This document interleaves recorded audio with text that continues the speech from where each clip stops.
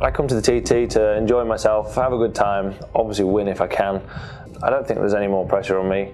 I think the pressure's now on everyone else to try and catch up to what we did last year. We've still got a bit of time. We've got a couple of months to get going. We've got a bit of a testing schedule. Just need to get the lads on and keep going round and round. We'll see. We'll just get stuck into some sort of program in the next couple of weeks, and if we get the bike fitness up and the strength up, maybe do some racing. Just have a look at what we can and can't do. BSB probably not, but I go and do a club race. Get on the start line with some other riders. And just get that feeling of what it's like to be on a grid again. And but we did Macau in November.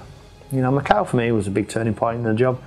To stand on the start line again in 30 degrees and do a 10 lap, 10 lap race out in Asia in the heat as well. So and I slept on that over the winter, knowing that there was still a little bit of magic left. I did okay. So we're going to have to get stuck into it this next leading up to the TT, and then see what happens. It's going to be a tough order to try and actually topple what we did last year.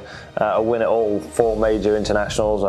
I believe I'm right in saying I'm the only person in history to actually win all 4 events in the same year. So we need to try and replicate that and hopefully make sure it's a superbike every time out. But we're going to turn up, we're going to enjoy ourselves like we always have done, and try and win as much as we can when we can.